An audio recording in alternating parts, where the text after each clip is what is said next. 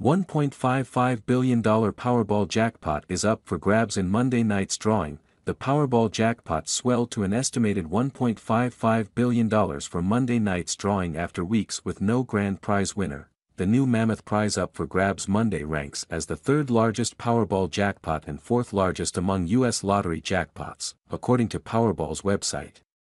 If a lucky player matches all 6 numbers to win the jackpot, they will have the choice between an annuitized prize worth an estimated $1.55 billion or a lump sum payment estimated at $679.8 million, both before taxes, Powerball said.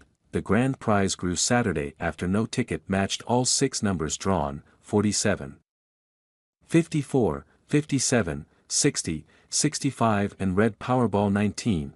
There have been no Powerball jackpot winners since July 19, when a single ticket sold in California nabbed a grand prize worth $1.08 billion. The upcoming drawing will be the 35th in this jackpot run. It's the first time in Powerball's history that back-to-back cycles have generated billion-dollar grand prizes, Powerball said in a news release. While no one scored the jackpot during the last drawing Saturday, there were still some big wins.